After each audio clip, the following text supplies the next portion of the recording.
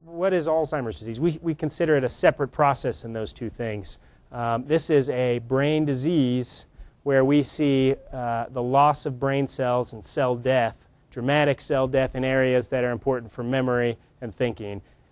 It's the #1 cause of dementia. So dementia is a broad term that just means cognitive problems that interfere with daily function.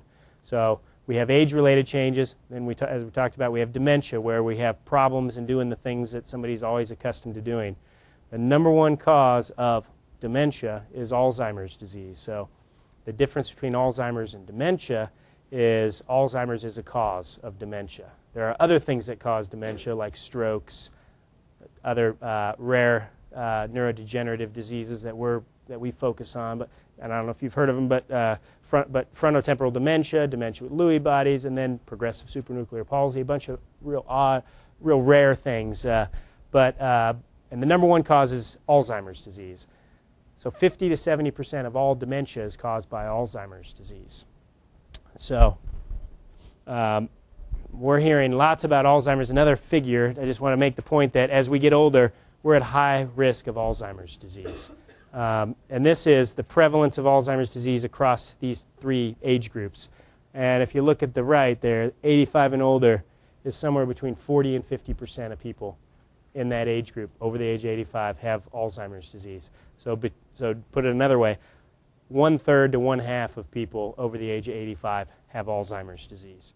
So just to tell a quick story about the history of Alzheimer's disease. So this woman was in her 50s, and her husband took her to the hospital in about, I think it was 1903, 1902, and it was an insane asylum. It's the only option he had at the time. He couldn't care for her at home anymore because she couldn't do the things that she was accustomed to doing. She had dementia. She couldn't, and she was also, so she couldn't care for herself, basically. And at the same time, she was violent and agitated and would attack her husband and accuse him of infidelities. And she was fixated on the neighbor wife, who she accused of infidelities with her husband. And so this major problem. So he took her to the hospital, and this Dr. Alzheimer was a pathologist. This is in Germany, and he actually saw her when she arrived, and then followed her for 4 years, and noted her memory problems and her agitation and behavioral issues. And then when she died, he studied her brain. And this is actual brain tissue under the microscope from this woman, Auguste.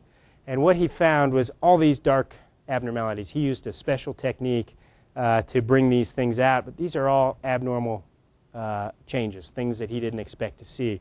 And he reported this, and in a journal, and he suggested that all her cognitive problems were related to this brain disease, and her behavioral problems were related to this brain disease. It was a relatively new idea that those kinds of things that make us who we are rooted in the brain, and that brain disease can cause all these problems. And that's where the disease comes from. So over the next couple decades, this began to be recognized as Alzheimer's disease.